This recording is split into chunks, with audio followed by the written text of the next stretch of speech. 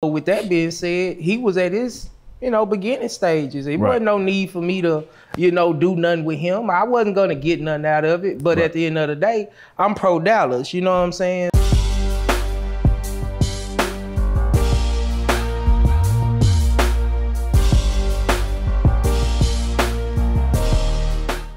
Chief the shit starter. Chief the goddamn disgruntled chief, man. Yeah, they say I'm the old angry rapper. They said you the old angry nigga that just hating on it. You Joe Budden right now. Yeah, I can't even say nothing, man. Nah, hey, what it is people been seeing you more now than lately. Of course the tape drop, but they've been seeing outside the music. You Google Don Chief right now, you're gonna see the music.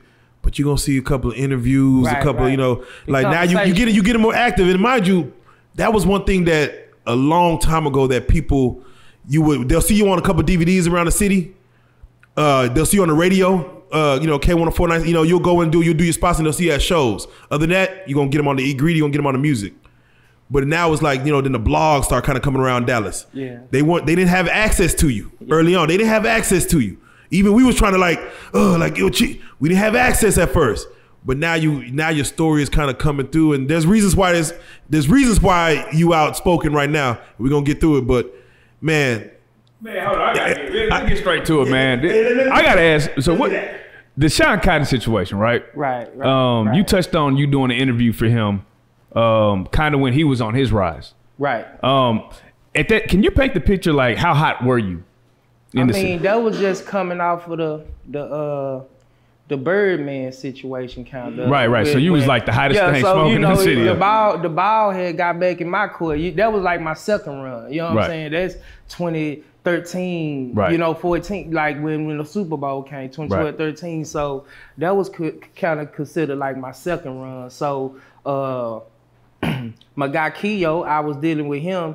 And so we could just pass it back, 7 years, 8 years ago. Yeah. I mean, what y'all was doing. You know what I'm saying? What platform? Give me any blogger that was bumping and jumping 6, 7, 8 years ago. So that's how long that was. So, with that being said, he was at his, beginning stages. It wasn't no need for me to, do nothing with him. I wasn't gonna get nothing out of it. But at the end of the day, I'm pro Dallas. You know what I'm saying? So, So the question is this, man. The word is that, man, he was ambushed when he came in to sit down on the podcast. Before you even get to that, because I got a question. Okay, so you did the interview with him, right? Right. I got a question. What is the proper protocol for when you do look out for somebody early, and now they rise and they should give it back and give it and pay it forward? What do you think?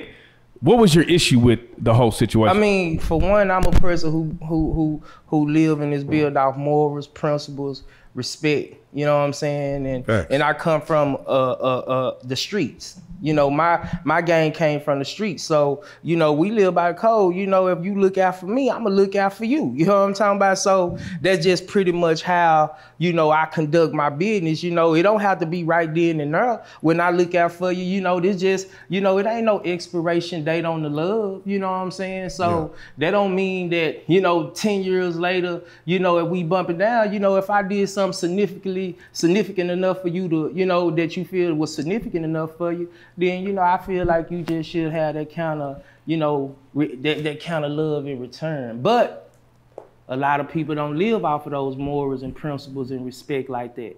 You know what I'm saying? So, I can't speak for everybody. Everybody ain't like me. That's just what I live by. Them the creeds, them the things that I go by.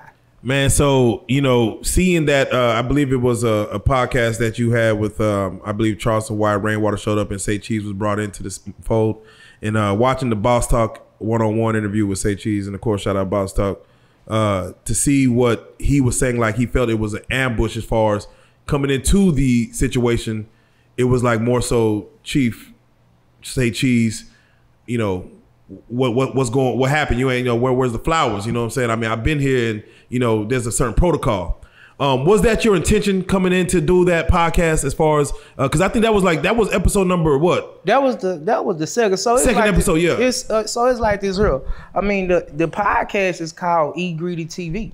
So that's my brand, that's me. So I'm a part of the whole thing. So when you got people who are significant in the game and in the city, like a Say Cheese or a Rainwater, people who got position right now, you know, I feel it's just my right to reach out to them. Hey man, let's sit down and rap a taste. But not only that, I already got history with you guys. So with me being off the radar and me wanting to know, like, and I want to know where's the issue with me asking for the love that I gave. Like, that's the problem where I'm trying to see, like, dang, where the problem is. Like, if I did something for you, where am I tripping for saying, hey, what's happening? You remember this? I'm trying to work now. It ain't like I'm on no handout. I'm like, hey, I'm working. You know, and me personally, I feel like, you know, the respect was then. It should be still open and embracing the respect they should be giving now, even though they situation changed. So I'm like, shit, they'll be looking at it like, oh shit, let me goddamn me look at it and see what OG talking about, because, you know, he came and paved the way for us. He showed us love when we was goddamn me, you know, doing things. But I guess they don't look at it like that. You know what I'm saying? Fans wanted to know, like, and I can't, you know what? Fans didn't want to know why. I can't help it that they didn't speak on it the right way. See, it's just a problem because I'm having to come and speak on it. They had all the opportunities to speak on it. All the bloggers kind of, you know, from the Terry Blues and the Big D. I don't even know these boys. And it's like, you know, I think they all came along kind of in the era when Mo and Yella, when all the youngsters was coming. So they wasn't even on my radar, you know what I mean? And for them to speak how they be speaking, I be like, y'all from out of town. Y'all just speaking so fluently, like y'all know exactly what's going on. And I know y'all didn't fuck with me. Y'all probably was babies, you know what I'm saying? So same thing with Rainwater and Say Cheese. It's like, shit, you know, I fuck with y'all. Y'all know I fuck with y'all. So I'm just reaching out on doing the proper protocol. Hey, I've been off the scene for a little while. Hey, these the guys that's moving and grooving. Let me reach out to them. It just so happened that, hey, we just got history, but they forget.